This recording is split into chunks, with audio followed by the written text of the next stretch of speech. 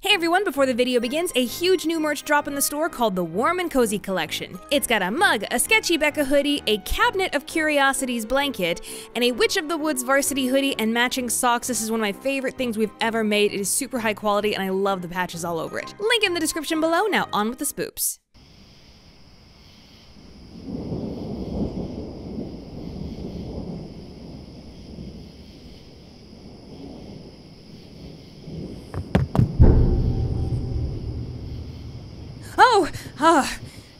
It's just you.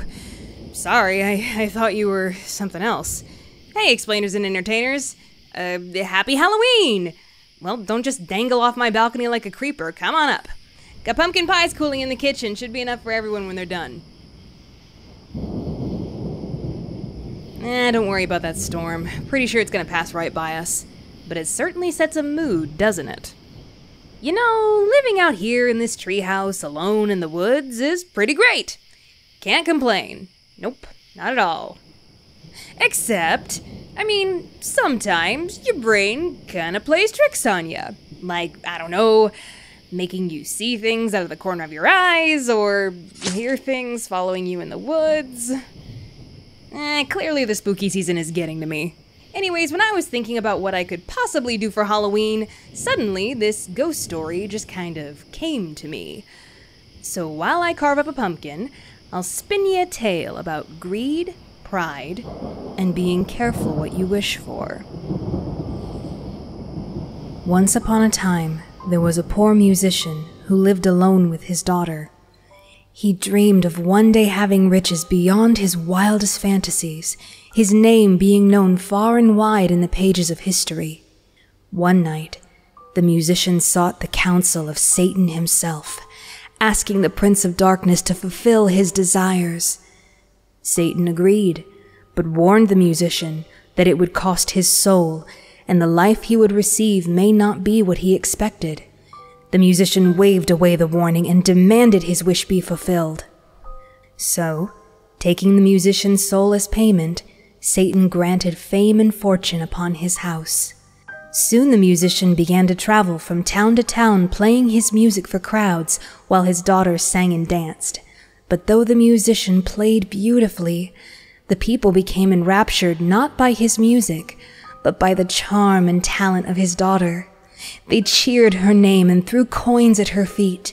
Soon she had become so well known that they were called upon to perform in the houses of lords and ladies, in large majestic theaters for hundreds of onlookers, and even for members of royalty. The musician and his daughter became fabulously wealthy, and everyone from pauper to prince knew the daughter's name and face. The musician wanted for nothing and rubbed elbows with the highest of elite society. But it was not enough. He soon became bitter, jaded, and lonely. He realized that no one cared for him or his music. They only spoke of his daughter.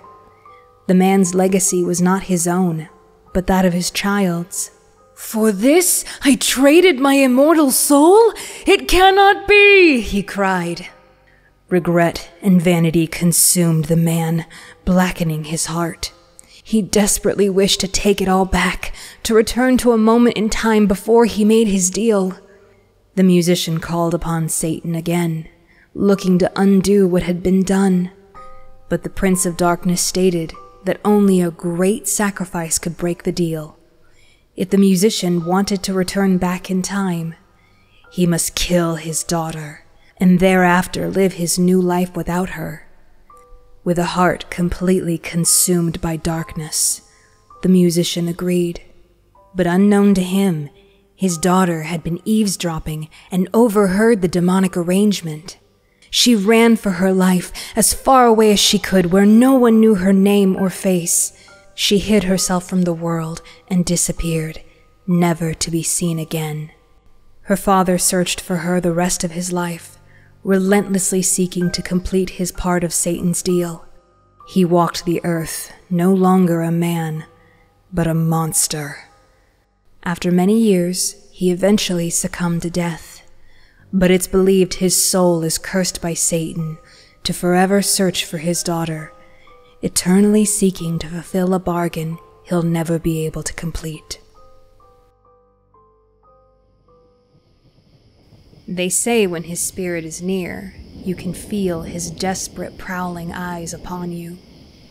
And if you hear a second set of footsteps when you walk alone, be careful the mad musician doesn't take you instead. Thank you so much for tuning in, but now... Oh! I gotta tune out and get some candles. Bye! Stupid storm. Man, there's broken glass everywhere, and I gotta go get a broom too.